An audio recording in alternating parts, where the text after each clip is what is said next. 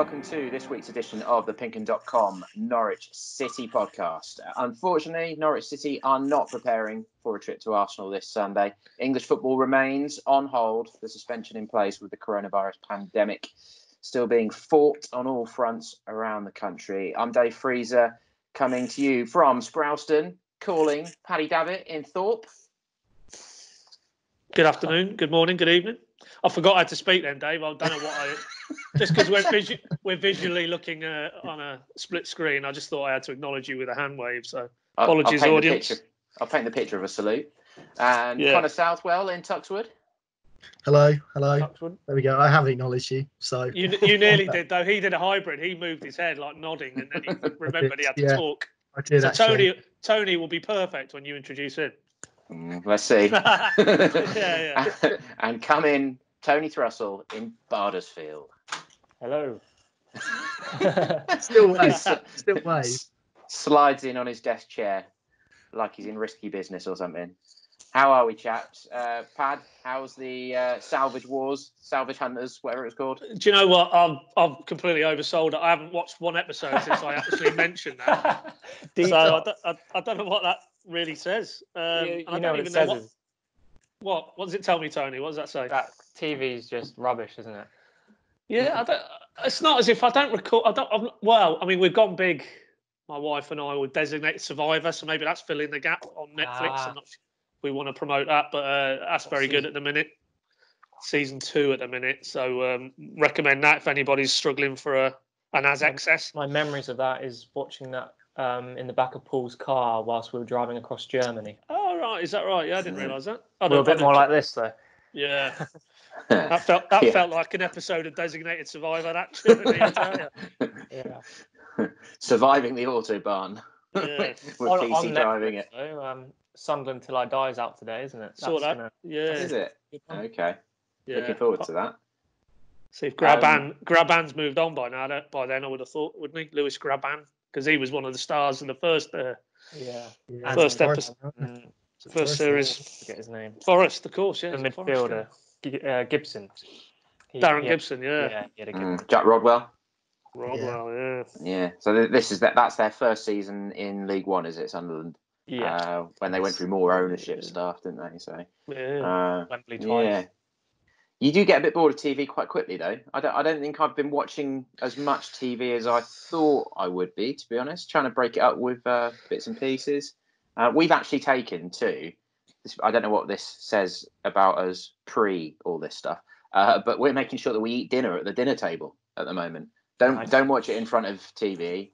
Have a bit of music on, have a chat, have a catch up about the day while we eat dinner at the dinner table, which seems like a nice sort of old fashioned luxury. Very sophisticated. Yeah, I wholeheartedly agree with that. Yeah. It's a good one to use. I've managed to get the girlfriend into Parks and Rec, though. If you've never seen that, very good American comedy. Highly gift online. Yeah, you will all have seen at least one GIF, I'm sure, from Parks and Rec without realising it. But I'm also putting together a bit of a film list. I might put this out on Twitter at some point. I haven't finished it yet. In terms of 10 films that I've never seen that I've always wanted to. So things like I've never seen The Godfather or Goodfellas or Blade Runner or The Terminator. I've never seen them. So I'm going to put together like a list of 10 films, make sure that I watch them during this break. So I think that could be a good little one. I think Connor would have about 100 to 1,000. Yeah, I was going to say I could crack through Star Wars or Lord of the Rings during this time. Yeah, Lord of the Rings is quite a commitment. I'd start with Goodfellas. I'm not sure I'll commit myself to either of those, to be honest, but you never know. I hadn't seen Lord of the Rings when I went to uni, and then in the second year, I revealed this, and so we decided to watch all 3 in 24 hours, which was pretty grueling. Is that the extended ones as well? Probably, yeah, because my housemate is a bit of was a bit of an aficionado with it. He had the box set and stuff, but needed a couple of beers to get through to the end of that one. But but we're all keeping all right, basically. Everyone feels like they're managing. Yeah, been delving into watched Rocket Man on the weekend. Oh, that's good. So I've been listening to a bit of Elton John lately, and now moving on to Queen in anticipation for watching Bohemian Rhapsody. Absolutely, yeah. Once you've watched both of them, you just listen to it loads on Spotify afterwards. Both I really forgot good films. how. Do you want to many give us a bangers he's got. burst? Do you want to give us a burst of singing there, TT? Sing Sing us your favourite Elton John lyric. Don't be shy. No. In fairness, we've been singing "I'm Still Standing." Very nice. Okay, Very nice. That's enough. Move on. It's a no from me. On to the football then, and a bit of a sort of serious issue to deal with first. And there's a lot. It's not been quiet at Norwich City. I know we've not had any football to talk about, not properly, but Pad, if I come to you, the club announced that they were furloughing staff on Tuesday evening, if I've not lost track of days, and that's off-field staff, the non-playing staff at the moment, isn't it? Correct, Dave. Yep. Increasingly looks to be the way a lot of football clubs are going. Non-playing staff. That's the first thing to reiterate, and then the second thing in Norwich's case is, without getting into the nuts and bolts of the government job retention scheme, they are topping up the difference between what the government have agreed to pay. So any of those staff who are affected by that in Norwich City will retain their full salary through a combination of the government assistance and the football club. And what that tells us is that, because obviously it sparked a predictable response, I think, on social media, it's safe to say that football and football clubs are an industry. Yes, they're an entertainment industry, and some people don't view them as that, particularly if you're outside it. But inside it, they've got employees, they have salaries that need to be met, and clearly, increasingly, we sit here on Wednesday morning. I think by the end of the week, a lot more clubs will go down this route, and it probably underlines that footballing as an industry without any football is struggling, and the scheme is there, the help is there for businesses. You can get into the moral arguments of a multi-billion-pound industry, particularly where Norwich are at the minute in the Premier League, whether it's right to rely on government assistance.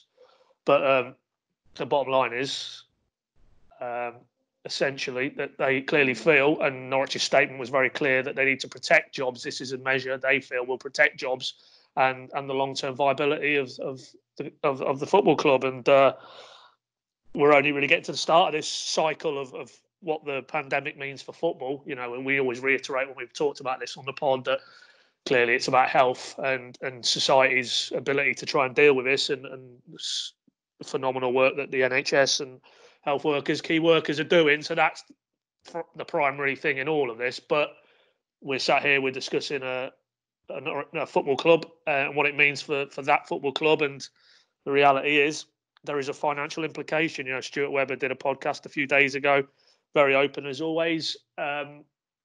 Norwich will be insulated to a better degree than a lot of other clubs because they are a self-funded operation. But even Norwich, this will be a massive financial shock because we're still not quite sure how football responds in terms of what happens to the current season. You know, there's so many scenarios now getting thrown out there, but we still, as we said on the pod last week, the position is no football till April the 30th at the earliest. There is another meeting planned on Friday with the Premier League. I think we will now probably at that meeting see some clarity. That's the sense I get from speaking to people at the football club. And I think beyond Friday, we will probably know what the Premier League, what the Football League, what the PFA and the FA want to do in terms of completing this season. And then the offshoot of that is the financial implications and whether that's wage deferrals for players, for the football staff around them, as well as where we are right here, right now, is non-football staff. So very complex, very fast-moving situation, but ultimately Norwich have decided that for them, for their business model, this is the best way to go. But reiterating, I think that they have agreed to top up those salaries so that none of those non-football staff who are furloughed, to use the terminology, will be out of pocket. Yeah, I mean, to quote Mr. Farker, let's not go too deep with it at the moment because it is still an evolving issue, and with players' wages, etc. That's sort of all been straightened out. So we can maybe hold judgment on things like that for a little while, because as we sit here today, you know, you can talk about a mega club of you know, a Real Madrid or Manchester United. You would sort of expect that if their players can take 10% wage cut, that should be covering off-field staff's wages and stuff. But until we sort of know the details of things, and they're going to be vastly different from club to club, as you say, Norwich is very different to a mega club like a Real Madrid, then we can sort of judge things from there. So that's one to keep an eye on. Just before we crack on, I just want to remind you that we also come to you on Future Radio 107.8 FM. You can hear the latest show on Wednesday evenings on Future. And I was also encouraged, actually. I was having to do these pods at home, just to sort of remind you that we are all in separate locations. So I hope the audio quality is okay. We're doing our best to sort of maintain that. But as with so many people, we're all working from home at the moment. And I don't know if any of you have ever watched John Oliver's show in America last week tonight. But all those sort of chat show hosts, your James Cordens, your Jimmy Fallon, Jimmy Kimmel, etc., John Oliver, they're all having to work from home at the moment as well. They're literally filming, some of the world's biggest topical news shows on mobile phones and things like that, and managing to pull it together. So we're not on our own in having to sort of pull things together in a slightly unusual way. But Connor, the big news: Todd Cantwell is out of the FIFA tournament. Talk us through it. I mean, we're all devastated, aren't we? I am. I mean, since he's got knocked out, I've struggled to sort of get out of bed. To be honest, it's hit me really hard. He got knocked out by Standard Liège in the end, so it was a European tie at least. I think they were playing with a professional esports player who was perhaps being I think I'll use the term he was managing the game well. He basically scored fairly early on and was just keeping possession. And Todd did that against Stevenage, though, didn't he? He did, yeah, he did to an extent. So it is what it is, really. I think he was probably a bit fortunate to get through the last round, if truth be told. But yeah, I think whenever you come up against a professional, it's always going to be incredibly difficult. And so Norwich are knocked out. Although I think Standard Liège are into the quarterfinals, which is the stage they're at now. So who knows? He might have been beaten by the eventual winner. It wouldn't really surprise me, I don't think. But yeah, devastating news for everyone involved, really, and especially for. I mean, that's the closest we're going to get to football for a while, and it was relatively entertaining as well. You sort of got his commentary as well, which was quite interesting. So yeah, it's a shame, but I probably won't lose any sleep over it if I'm being completely honest. Absolutely. Just good to see Norwich back in European football, really. Yeah, and that's the main thing, isn't it? Yeah. How are Reading doing on your save? More importantly, I'll be honest. I've ditched them. I've gone. I sort of fell out of love with it a little bit and decided to venture into the non-leagues. I've set myself the task of setting Maidstone back to the football. Does this mean you were sacked? I wouldn't possibly comment. But is this the same save or a new one? No, it's a new one. No, it's a new one. So I've set myself a new challenge to get Maidstone back in the Football League. So we'll see how that goes. I'll keep you updated. It's going well so far. I'm about 5 games from the title, I think, as we stand. So fingers crossed. Well, other big news at the weekend: the GOAT turned 30. Teemu Pukki celebrating his 30th birthday. So that was a nice opportunity to dig out his goals. Of course, lovely and apt that he scored 30 goals last season, of course. So the club were quick to punt that one out. The FA Cup, the organisers of the FA Cup have confirmed the intention is to complete that competition. Tony, what do you make of that one? In terms of the FA Cup, I guess the league has got to take precedence in terms of whenever they are able to resume. We wait for the next update on that, which could be weeks away. But I guess I have seen the idea floated that the FA Cup could potentially be sort of almost a pre-season competition ahead of next season. And where do you think the FA Cup sort of has to stand in terms of priority? Well, immediately that's what I thought. For the teams in it, it basically could act as a mini tournament that they do anyway, but with something riding on it. And I mean, if they ditch the Community Shield again as well, that's a day at Wembley lost. So it makes sense. I mean, what are we at the quarters now? So that's only 4 games plus the semis 6 plus the final 7 games. I mean, it's doable. There's no need really to ditch that, even if it is happening at the start of the season. If they get rid of the League Cup, maybe something like that. I don't know. And then it's going to be interesting because it's not just the big competitions. It's as Connor was talking about, non-league, the Vars, the FA Trophy, the EFL Cup, the That's the old Johnson's Paint, isn't it? Yeah, the AFL trophy. That's Yeah. Sean Raggett's in that with Portsmouth, isn't he? Yeah, and I mean even the under 23s in the academy, have they mentioned anything about them yet? Because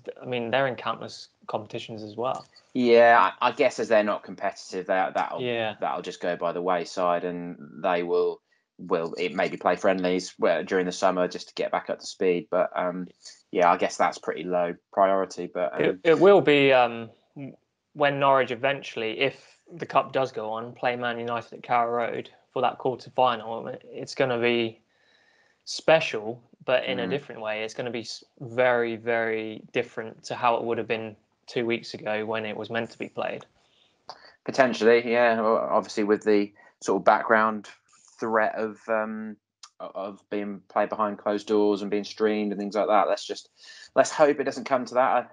I think the general feeling is if they can avoid doing that, then do it. But yeah, it's a week by week thing in terms of that.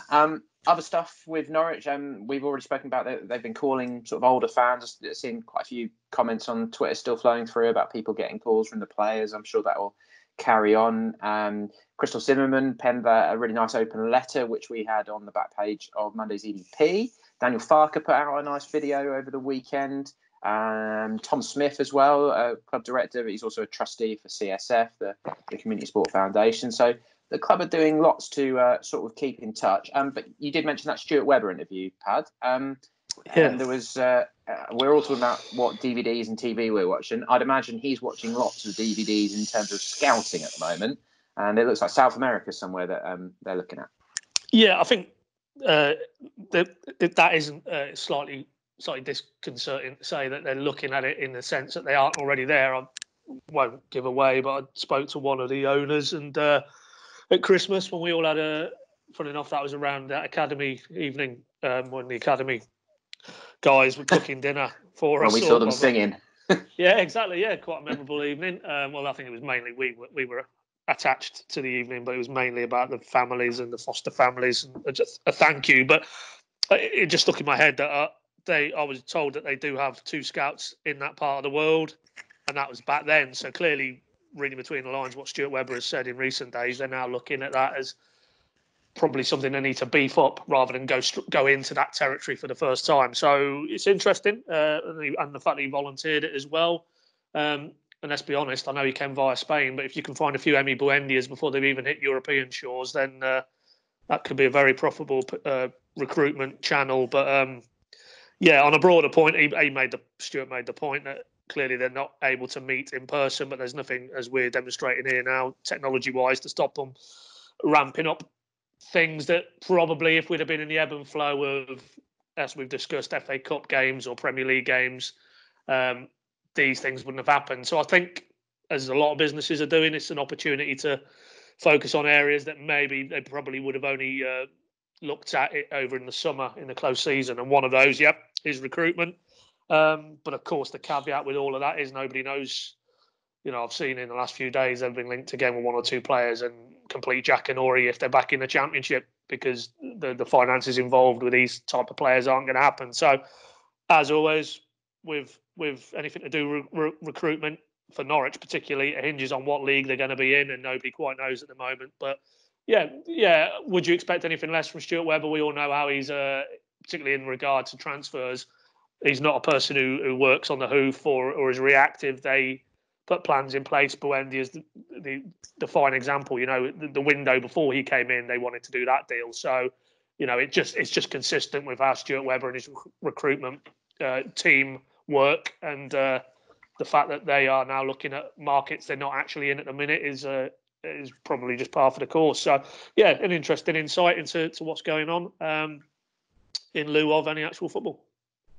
Yeah, absolutely. One that sticks in my mind, has always stuck in my mind from last January, was a lad in Uruguay called Nicolas Acevedo, who was playing for Liverpool Montevideo. And the reason that sticks in my mind is because I think it was only me and Mark Armstrong in the office that day, and we started having a look at this guy because there was a link, and we thought, this sounds interesting. Uruguay under 20 midfield, linked with a few bigger clubs and stuff like that as well. But we noticed a player had scored 9 goals in a game. And he has gone on to be rather rather good. The lad now smashing them in for Dortmund, Alfie Inge Haaland's son, who is becoming a sort of world superstar very quickly, isn't he? So that was only just over a year ago, and that was, I think, for Norway in the World Under-20 Championship. He scored 9 goals in a game. So his name is sort of stuck in my head, and from that. But yeah, interesting that they're scouting that side of things. Connor, a couple of interviews you've picked up on. Alex Teti has been talking about how he may well be retiring when his contract expires with Norwich. Max Aarons as well has done quite a lengthy interview with a separate podcast as well, hasn't he? Yeah, he has. The Max Aarons one was good. I think Paz probably better to speak about the Teti stuff because he did that yesterday. But in terms of Max Aarons, yeah, there's lots of good stuff in there actually.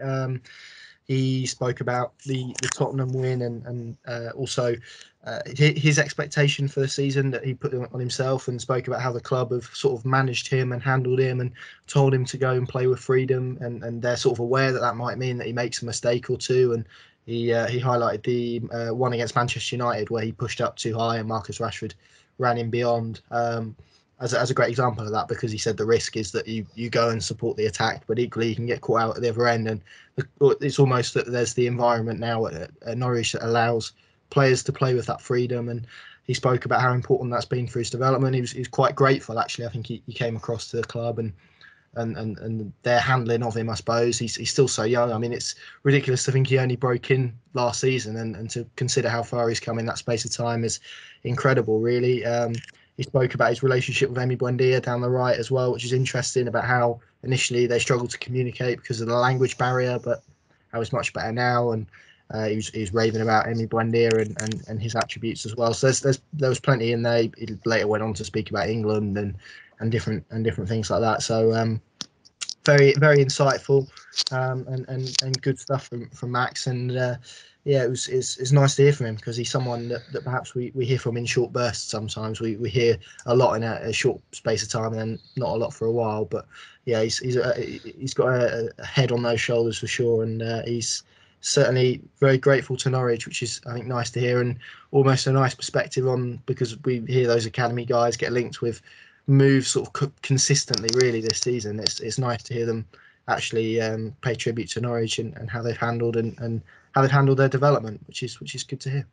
Yeah, and with Teti, I spoke to him after that defeat at Wolves, which was a pretty grim day, wasn't he? That was when he came out with his line, "Oh, maybe I should give the new contract back," to sort of break the mood a little bit. But one thing that did stand out is that day is that he told Stuart Webber he doesn't want a testimonial or anything, and this will take him, if he sees through that contract, that will have been 9 years with the club. But those comments in Norway were pretty sort of succinct, weren't they? In that he's probably going to retire 2021. He will, yeah, and he's clearly a guy who knows that he's coming to the end. He talks about in that article about he's got one knee that particularly needs to be managed carefully. Can't play on artificial surfaces, so he'll be 34, going on 35, I think, by then. Particularly in the top 2 tiers in England, it probably is a big ask. But interestingly, he's ruling out, going back to Norway. There was a lot of talk before he signed, not this deal, but the one before at Norwich, that he might go back and finish at Rosenborg, his first club. No, he won't be doing that. He says he's done with Norwegian football. He's done with football. So savour him while we can. I think if you're a Norwich fan, and obviously at the minute, nobody knows when we get back on the pitch. But yeah, he is in the end game, and 9 years at this stage of football is no mean feat. Whether he gets a testimonial or not, I think that's more a window into the man's character. He's one of those who doesn't push himself forward. He'd rather be in the background. And yeah, I'm sure if everything turns out as it does, and we get to this stage next season as it would be, then he will be recognised for his service and what he's done, and he's been a constant in a very ever-changing period of the football club. And it's only been underlined this season that it's not a charitable sort of act to keep him in and around the place. He is still quite an essential cog in that Norwich midfield in the central areas. There's nobody really who offers what he does, and he has embellished what we know he can do in terms of combativeness with, I think, by most people's admissions, his work on the ball is a lot more polished since he's been working with Daniel Farke. So for me, he's still a guy who can do a job, and while he can still do a job, then and you get the sense, you say you've spoken to him there, and anybody who has spoken to him, I think he is one of those. If he feels he can do a job, he'll stay around. Maybe he thinks by the time of the end of this contract, given the physical things he's referenced again, then it's probably he knows himself, and most players know when it's time to knock it on the head. Fair play to him that he's come out and said it now, so there won't be any dance about will he, won't he. We all know now that come summer 2021, that is the end of Alex Tettey as a football player. Yeah, that's an interesting point, whether he's preemptively thought, let's get this out there so we don't have all this contract talk again, because he's been through it twice already, hasn't he? So, yeah, that's interesting. And that he seems like he wants to go back to Norway. No sort of talk of, I'll be a coach or something like that. Well, maybe we'll be over there.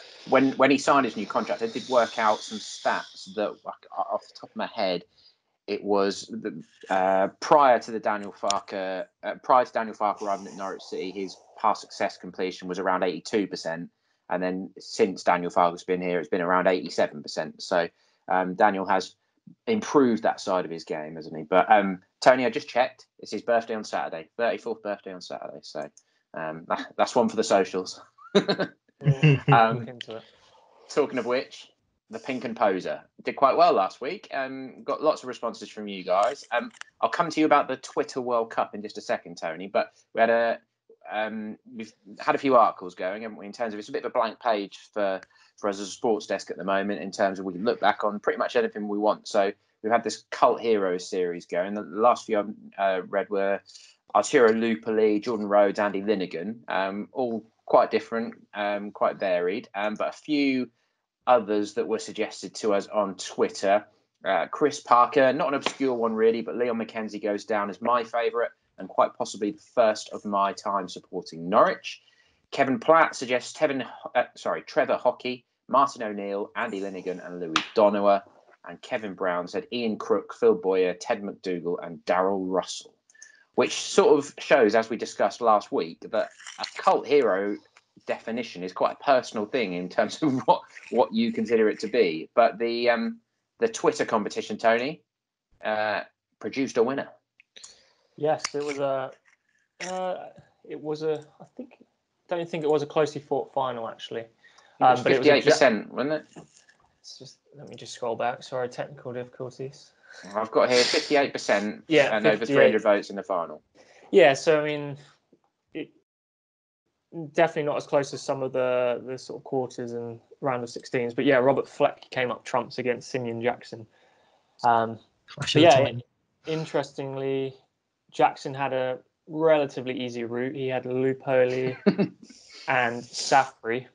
I mean, and obviously what Jackson did in that season when they got promoted lives long in the memory. And Fleck beating the icon and Jordan Rhodes. So two players that are liked for different reasons, but Fleck obviously was here for a longer, did a lot more for the club. So, it's pretty sure in that he was going to win that, I think, looking at the list of names we were sent in. But I was surprised Cody McDonald beat David Nielsen. I thought Nielsen was more popular than Cody, but I guess I don't know. I'm just having a quick look in the book that I've got here, just so we can mention the stats for Robert Fleck, because he had two spells with the club, didn't he? And where is it?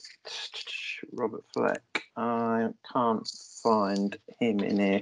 Maybe he's got moved into the 90s. Where are you? Oh, my book's falling apart.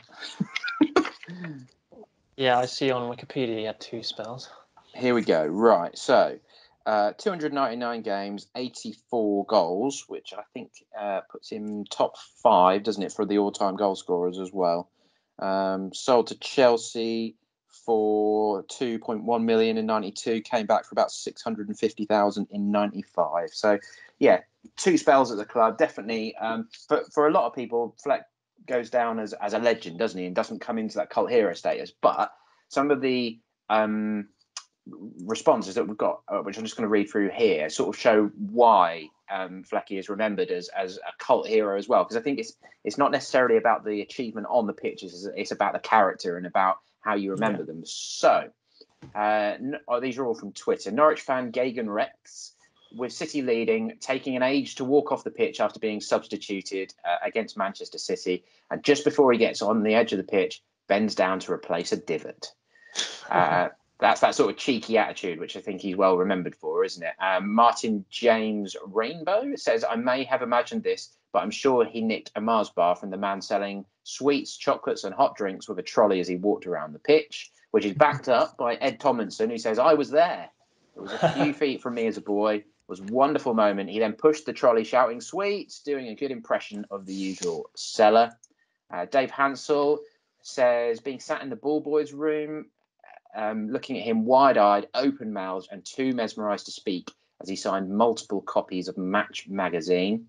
And this is one which has really been doing the rounds on social as well.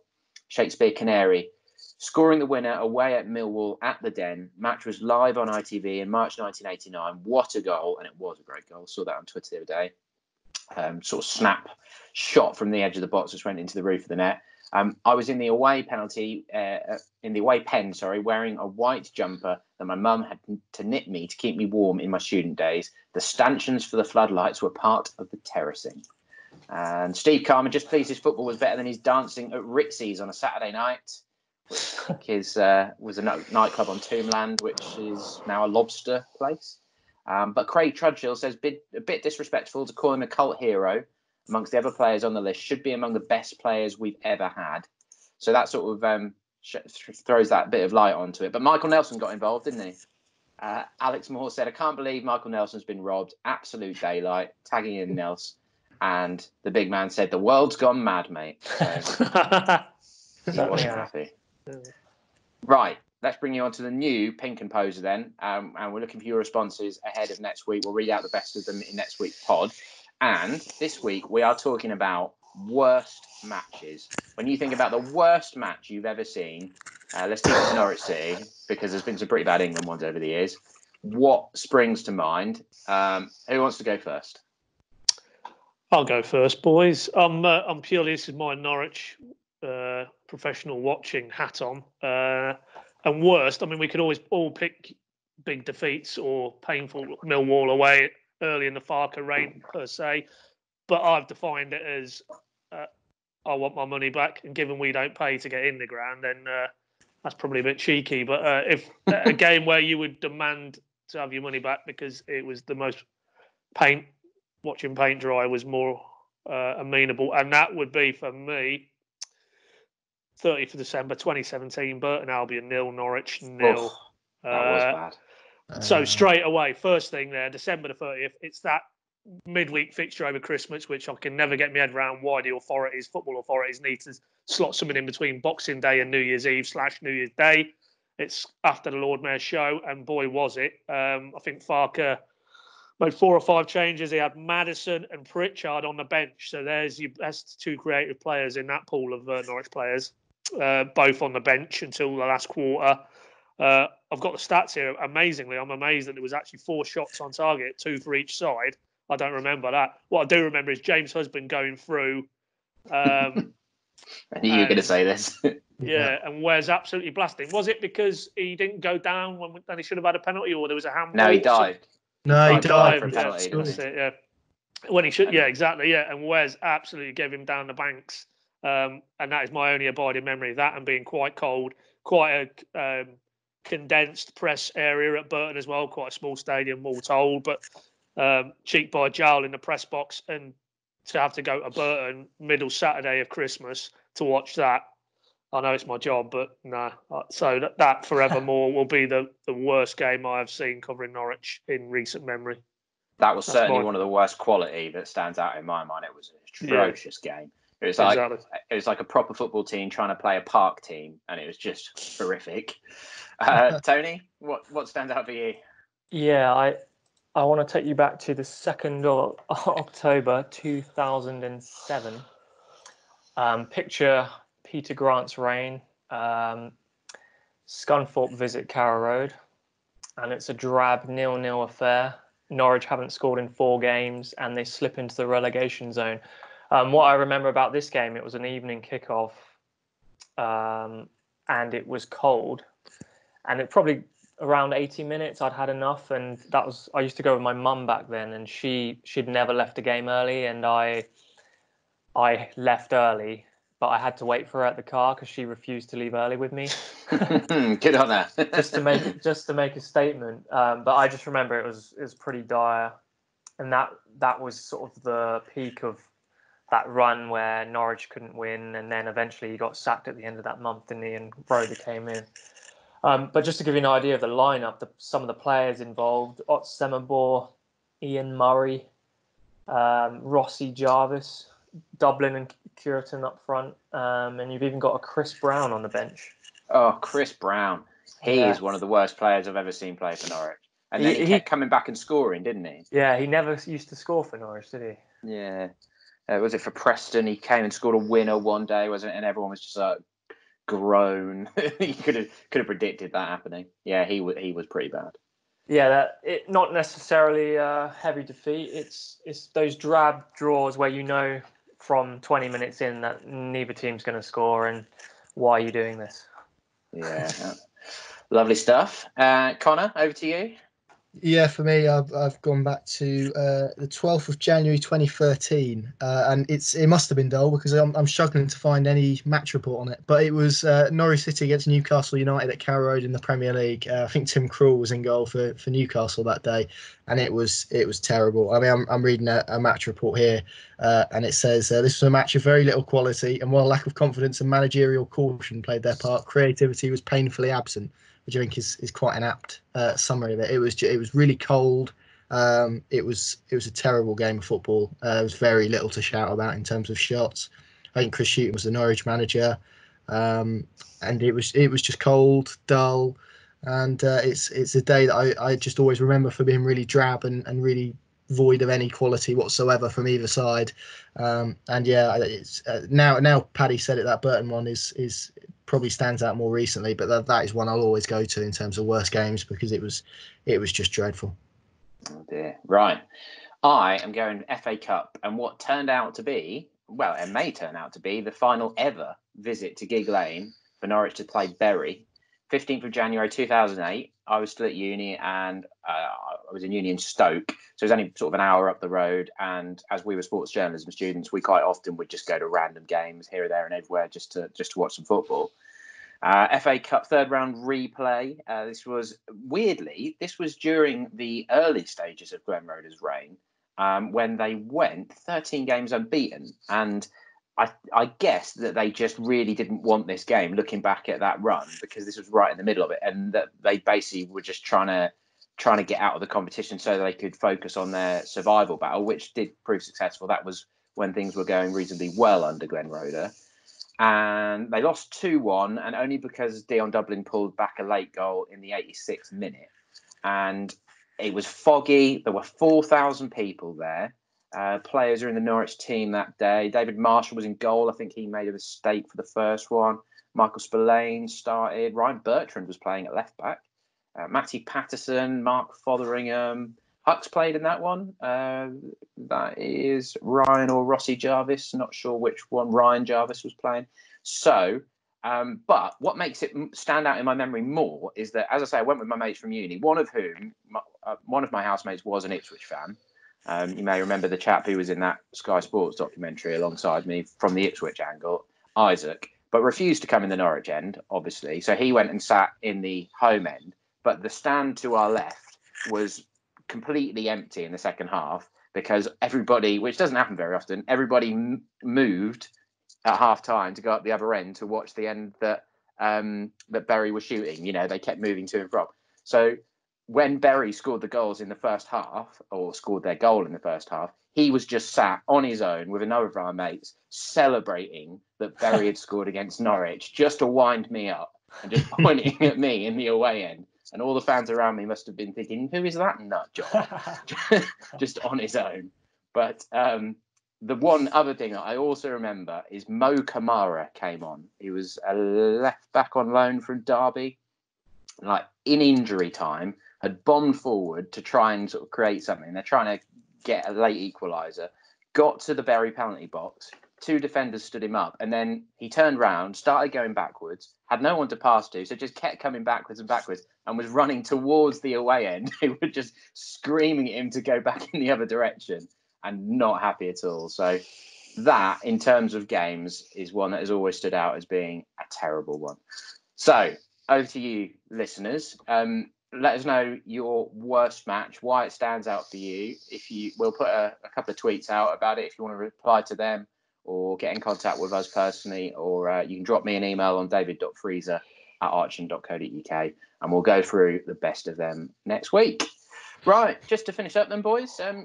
Obviously, I'm still cracking on with our news colleagues, but you've been keeping busy. Who have you been speaking to, Connor? It seems like you've been getting through quite a few. Yeah, I'm working my way down a very long list. Damien Francis, I spoke to him recently, which is a very interesting one. He doesn't really speak a lot about Norwich, so it's good to catch up with him about sort of his view on his departure and perhaps how he's perceived by Norwich fans. And that was very interesting, very enlightening as well for him to tell his side of the story. I'm trying to think who else I've spoken to now. It might be the only one this week. Askew. Askew last week, as well, which we spoke about last week, didn't we? So yeah, I think it might have been Damien Francis this week, but we've got plenty more of those to come, and some good ones as well. So that'll be good to catch up with some guys who are remembered perhaps fondly, and then equally not so fondly, because you have to balance it out. It's nice to get people with different stories, I think. So we're getting through a few at the moment. It's nice to be able to speak to people that perhaps usually we wouldn't be able to in the course of a season. So as obviously bleak as this period is, I think you've got to try and find some sunshine from somewhere. So that's a positive aspect to it. Yeah, Francis' stuff was good. As he admitted himself, he's never really come out and talked to Norwich fans about what went wrong for him. So that was good to hear that side of stuff. There was a good quiz. Talking of Glenn Roeder a minute ago, our colleague David Hannon put this together. The 20 loan players signed during Glenn Roeder's era. Can you name them all? I won't mention any of the names to give it away, but I only got 10 out of 20, which I was quite disappointed with. 4. I've got 8. Okay. Yeah, there was some names. I was like, Yeah. no idea. Jimmy Smith. Don't give them away. Sorry. Reading was a hotbed of talent back then, wasn't it? Yeah. There was another one as well that I did remember. But yeah, I only got 10, so he can beat 10. Also on social media, 4,000 days since Ipswich beat Norwich. Pad, you've had a bit of fun with this one? Yeah, we saw that yesterday, Tuesday. Tony probably should come in here because we've got another World Cup on the go at the minute. Yes. Tell us about it, TT. Well, currently the quarterfinals is 30 minutes away from the votes being counted. But we've got clear winners at the moment. We've just chosen the best 8 moments, pretty much since the last defeat where John Stead scored the winner 4,000 days ago. So a bit of joy for town fans remembering that, but more joy for us remembering 7 wins and 5 draws, 12 unbeaten. Plenty going out today to sort of look back on that. Get your votes in.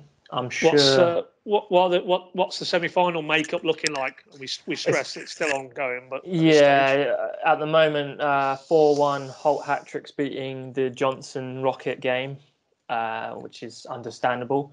So far, the Wembley game, so playoff semi-final, has 100% of the votes against the Graben winner, the header at Brighton Road, right, which is understandable. Yeah, which is a terrible goal. Yeah, a bit cheeky though, that one. Ipswich 5-1 is well ahead of Madison's winner.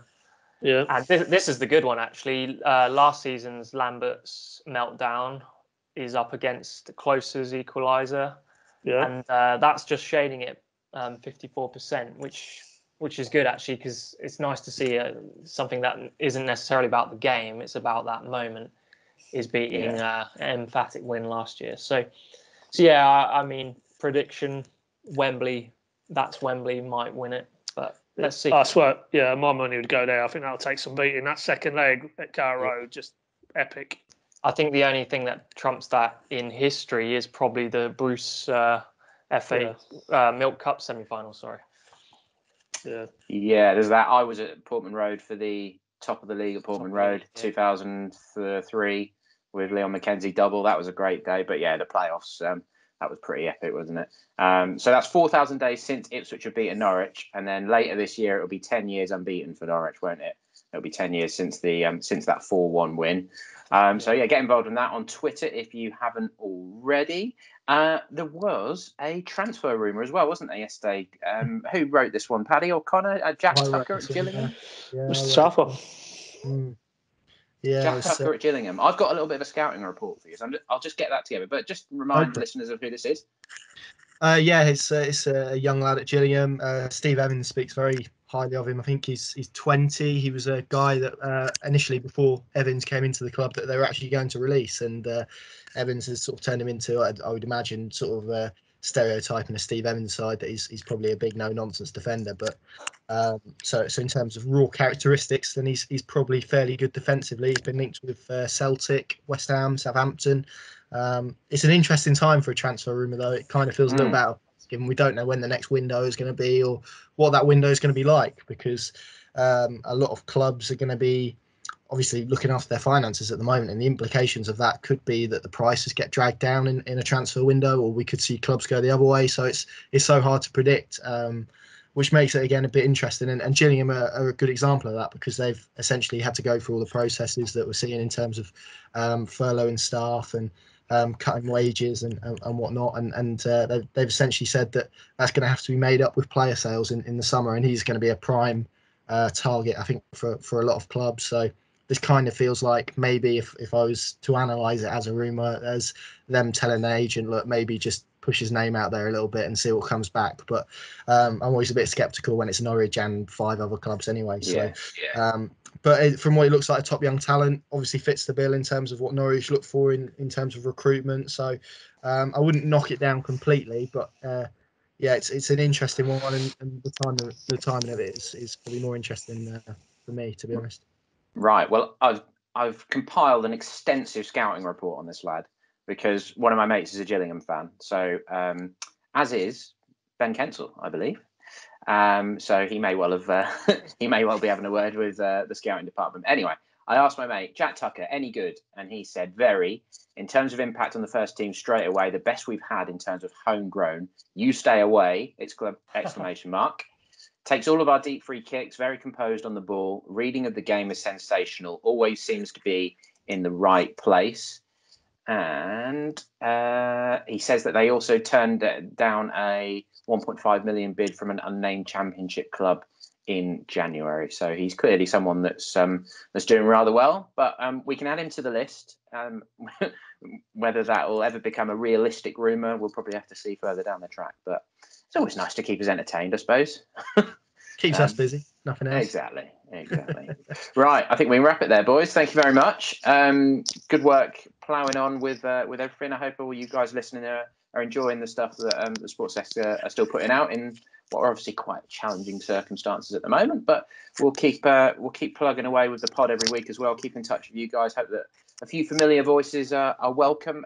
Just to give a quick plug, the EDP and ED News have launched a campaign called Not Alone, which you may well have seen on my social media feeds. I've been involved with the launch of that, and that is just quite literally trying to encourage plenty of positivity around. Got lots of people who are sort of involved in mental health campaigning, including Cedric Anselan, former Norwich player, and John Norman, who's City's club chaplain, among other things, who are sort of among the high-profile backers. Norman Lamb, the former MP as well. So that is quite literally just trying to encourage positivity and make sure that people don't feel that they are alone at this difficult time when we're all socially isolating. And hopefully the PinkUn podcast flows into that nicely. Right, Paddy, Tony, Connor, thanks very much. Look after yourselves. Stay to you, listeners, and we will catch up with you very soon.